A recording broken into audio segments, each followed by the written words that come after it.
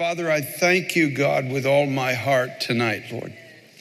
With all of my heart, I just want to say thank you for your presence. Thank you for the anointing of your Holy Spirit.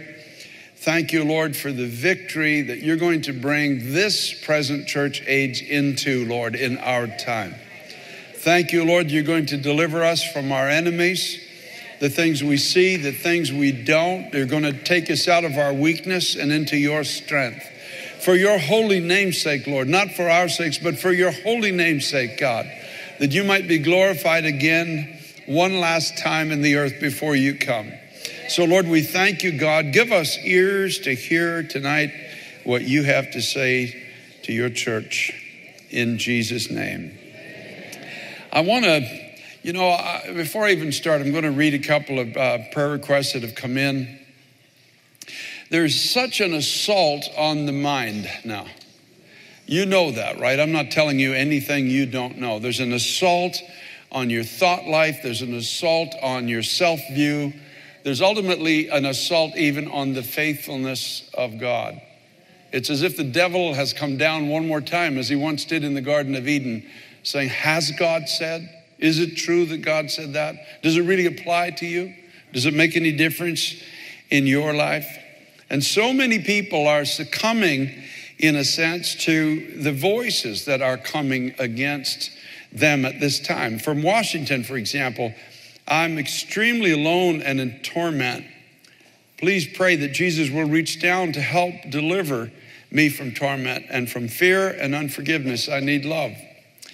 Again, from New York, I've been suffering from anxiety and panic attacks over the last 2 years. I'm a Christian, and there are many days I want to give up. Please pray for healing. Somebody else says, what if I'm just tired of living? The more I try to change things, the more they remain the same. Please pray.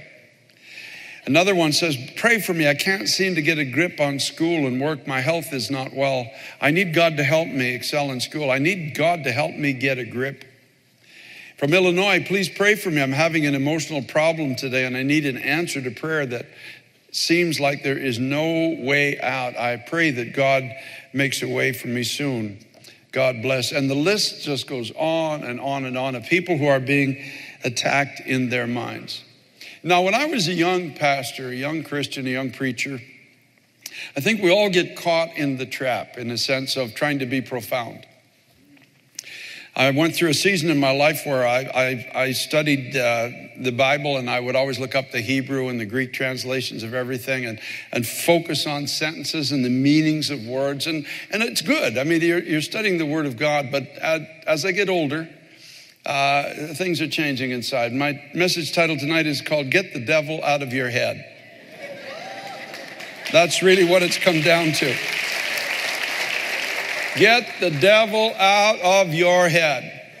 When I first came here to New York City, I started to work with David Wilkerson, who had a reputation of people under his life and ministry just didn't get free. They were transformed into new people. And I remember people would come into his office, and he would never counsel alone, so he would invite me in always to sit there and listen.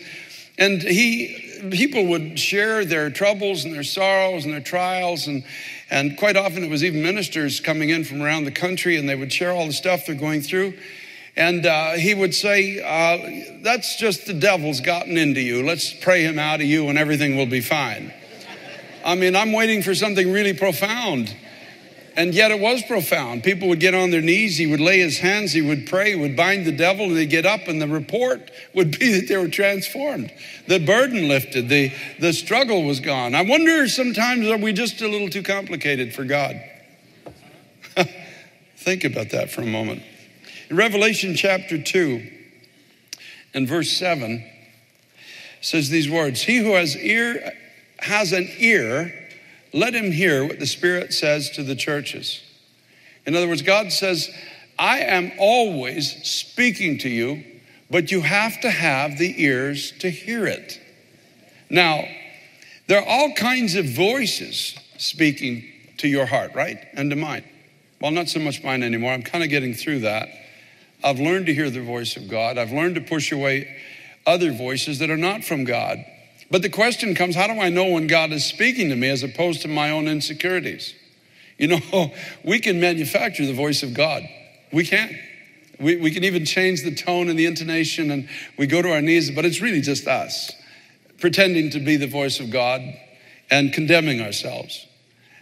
Or it can also be worse. It can be the voice of the devil through powers and principalities that have their inspiration from him, may I put it that way, coming to us and speaking to us in our deepest moments of weakness. I don't know if anybody here has ever had that happen to you. You're really down. You're like people tonight that have texted in for prayer, and it's just at that moment in your deepest weakness that this voice comes in pretending to be the voice of God, condemning you, literally putting a sentence of death over your life, spiritually speaking. Now, before I get into the more depth in this message, I want to talk to you about how we hear. Now, we hear through our ear.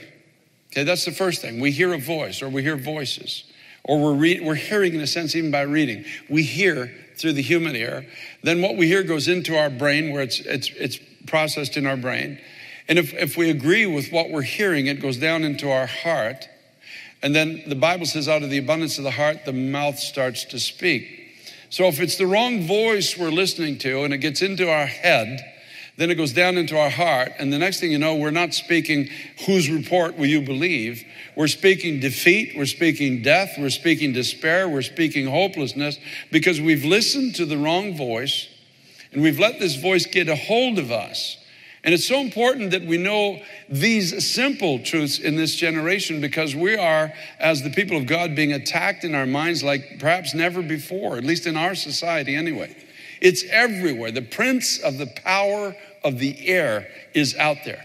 He's got a lot of the airwaves. He's got the music. He's got the daily conversation. He's got the hearts of people that we have to work with and associate with in the office and live in proximity to in our apartment buildings. And so that negativity, that voice that is not the voice of God, is literally bombarding us day in, day out, day in, day out. And if you're not careful, that voice gets into your mind, goes into your heart, and starts to come out of your own mouth before you know it. So I want to look at how God speaks to us. How does God, if it's God speaking to your heart throughout your day, what does that look like? And I just want to take this one church in Revelation chapter 2 called Ephesus that he wrote to. Now, here's what he said. To the angel, or to the pastor of the church of Ephesus write, these things says he who holds the 7 stars in his right hand, who walks in the midst of the 7 gold lampstands. In other words, it's the God who has all power, all resource, all ability to do all things for all people. This is who's speaking. This is not a voice that doesn't have power. This is the voice of one who can create a universe with a spoken word.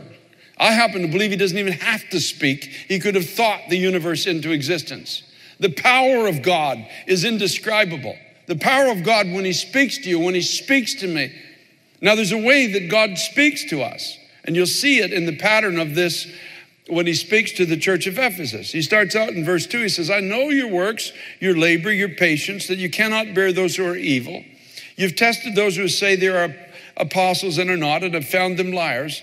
You've persevered, you have patience. You've labored for my name's sake, and you have not become weary. The first thing that God does when he speaks to you is he reassures you of his love. I see you. I know your heart. I know you have wanted to serve me. I know you have tried your best. I know you have been concerned about proper doctrine and proper truth. I know that you've gotten involved in the work that I gave you to do on the earth, and you have labored for my name's sake, and you've not fainted. In other words, I'm not starting out by talking about a problem. I'm talking about, firstly, how much I love you. I have loved you, he said through the prophet Isaiah, with an everlasting love. A nursing mother could forget her child, but I cannot forget you because I've engraved you on the palms of my hands. When you walk through the fire, I'll be with you. When you walk through the flood, it will not overflow you.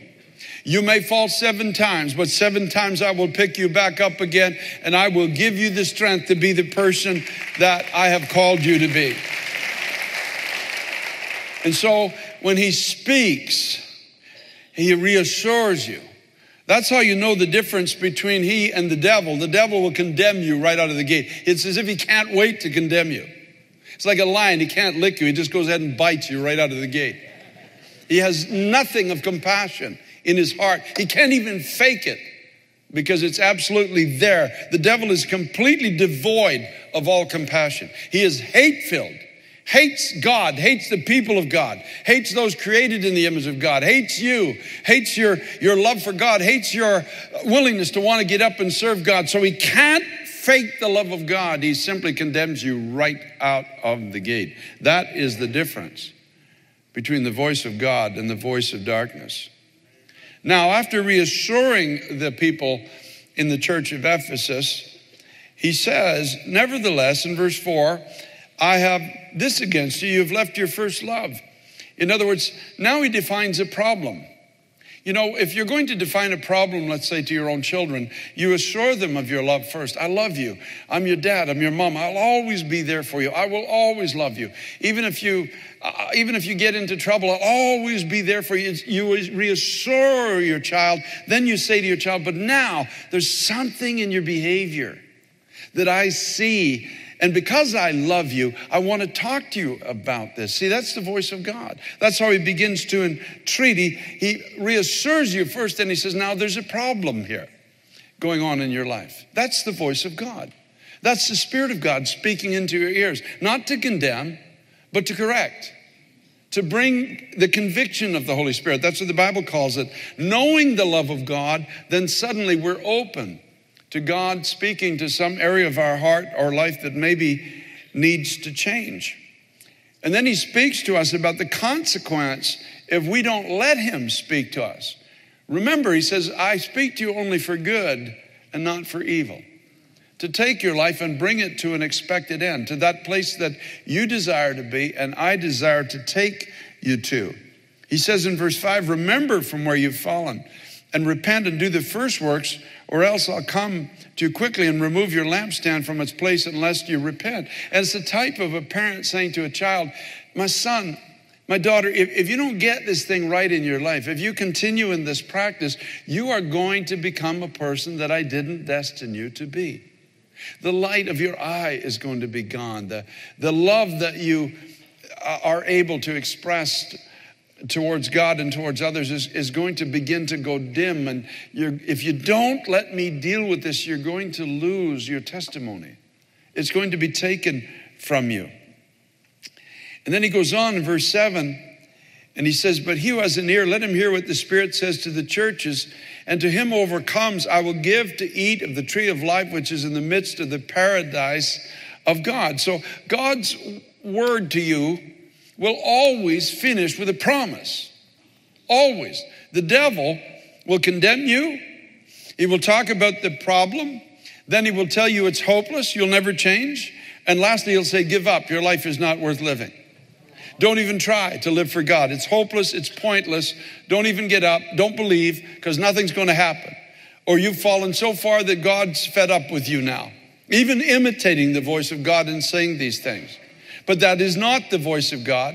It can be the frailty sometimes of your own heart. Because if we were God, it's like a comedian that said one time, I would never join a club that would have somebody like me as a member. And if we were God, we look down at our own lives and we see our own frailties and our own failings, and somehow we convince ourselves that somehow God feels about us the way we feel about ourselves, which is not true. That's why the Bible says, if my own heart condemns me, God is greater than my heart. God is greater than my sense of failure. God is greater than my feelings of insecurity or inability to get up and change.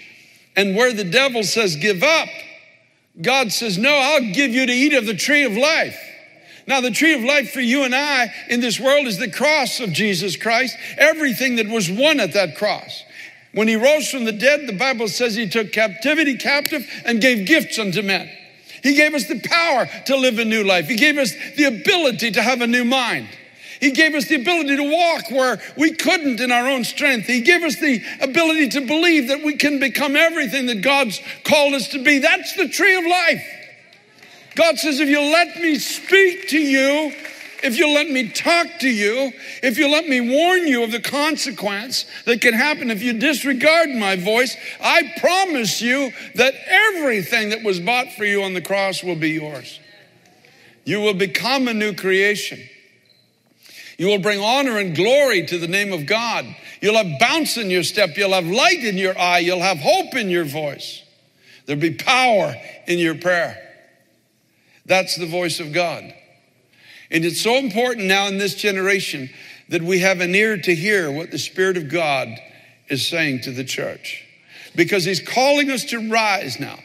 He's calling us to take his hand. Just if we might feel like the lame man at the gate of the temple. But he's reaching down and says, take my hand now and let me lift you up. Let me make you into the person that I've destined you to be. Let me give you the strength that only God can give to you. I have not come to condemn you. The Son of God did not come to condemn the world, but that the world through him might be saved. I came because I love you. I came to reclaim you because you couldn't come back to me in your own strength. I came to give you power to tread on serpents and scorpions and over all the power of the enemy, and nothing shall by any means hurt you. I came to answer your prayers and to tear down powers of darkness. I came to make you more and mightier than you could ever be in your own strength. You see, the voice of God always comes with a promise. The voice of the devil always comes with the words, give up. Don't get up. There's no hope.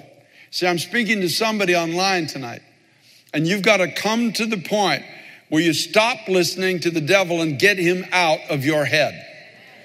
And start listening to the voice of God.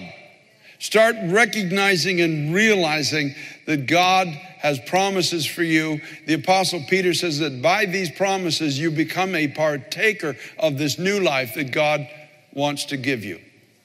We've all sinned and fallen short of the glory of God. So don't let the devil tell you there's no hope for you. We've all failed. We've all fallen. If we've not fallen physically, we've fallen in our minds. I can assure you of that. Every last one of us. But God laid on him the iniquity of us all. And by the beating he took on that cross, you and I are healed. We can get up. We can walk with God. So don't listen to these voices anymore. The devil is a liar. He can't speak the truth. And when he lies, Jesus said he's just speaking from what's in his own heart, for he was a murderer in the beginning. He hates you, he hates Christ, and he hates the life that Christ has promised to give you. But remember, when God speaks, he speaks with reassurance. First, he identifies the problem if there is one. He talks about the consequences of that problem goes undealt with, and then he gives you a promise and me a promise that we can partake of the tree of life. Oh, thank God. Oh, thank God. Oh, thank God. Oh, thank God. And so I think it's time for the Church of Jesus Christ, for everyone who's called by the name of Christ, to literally get the devil out of our heads. Say, Satan, you got no place in me. You got no place in my thinking. You got no place in my life. You don't belong in my home. You got no place in my family. You don't determine my future. My future's in the hands of God.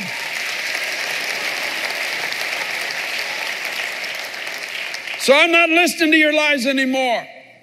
I'm not listening to all your sneering condemnation and your speech of hopelessness and your threatenings that I should give up. I'm not listening to it anymore. I'm getting up. I'm going with God, and I'm going to do damage to your kingdom. I'm going to do damage to you.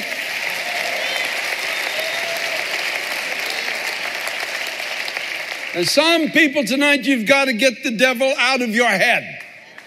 You got to put those thoughts away and stop listening to them. They're not from God. They're not the truth. They're not your future. They are not what God's thinking about you. I know the thoughts I think about you, says the Lord. Thoughts of good and not of evil, to bring you to an expected end. I know the thoughts I'm thinking about you. I didn't come and die for you because you had it all together. I died for you because you needed a Savior. I died for you because you needed a friend. I died for you because you needed new life. I didn't come and die for you to go back to heaven and condemn you. I died for you to give you life everlasting and more abundant. And don't let the devil, Jesus would say, take that from you any longer. It belongs to me. We sing that song here sometimes Tuesday night. I'm going in the devil's camp and I'm taking back what he stole from me because it belongs to me. It belongs to my home. It belongs to my family. No more. No more. Say it out loud. No more. No more thoughts of the devil in my head. Satan, I resist you. In the name of the Lord Jesus Christ, I resist your thoughts. Praise be to God. Praise be to God. Praise be to God. I believe the report of the Lord. His report says I'm healed. His report says I'm filled. His report says I'm free. His report says victory. That's the report that I believe.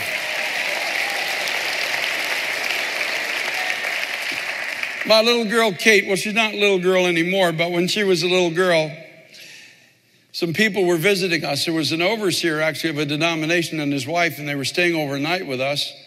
And the overseer's wife, she said, can I tuck your little girl into bed? And Pastor Teresa and I said, yeah, by all means, go ahead. Kate at that time was about 4 or 5 years old, just a little curly-haired thing. And so she was tucking her into bed, and she said, Kate, says, the devil ever come to you at night and try to lie to you? And Kate says, oh, yeah, he does. She said, well, when he does that, what do you do? Kate looked her in the eye and says, I tell him to go back to hell where he belongs.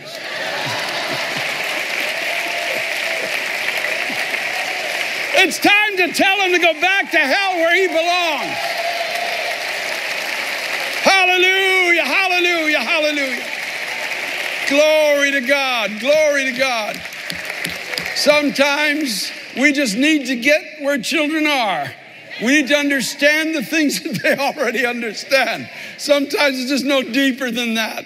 Devil, you got no place in my mind. You don't belong there. So I'm telling you to get out of my head and go back to hell where you belong, because that's your eternal home. So you might as well go now and get used to it, because that's where you're going to be for eternity. You have no right to my thinking. You have no right to my heart. You've got no right to my speech. I am a child of God. By the grace of Almighty God, I am more than a conqueror through Christ who loves me. I believe there's no height, there's no depth, there's no power, no principality, no wall, no valley, no angel, no mountain can separate me from the love of God. Praise be to God. Oh, give him a shout of glory in this house. Hallelujah, hallelujah. Glory, glory, glory, glory. Glory to God, glory to God, glory to God, glory to God. Thank you, Lord. Thank you, my God. Thank you, Jesus.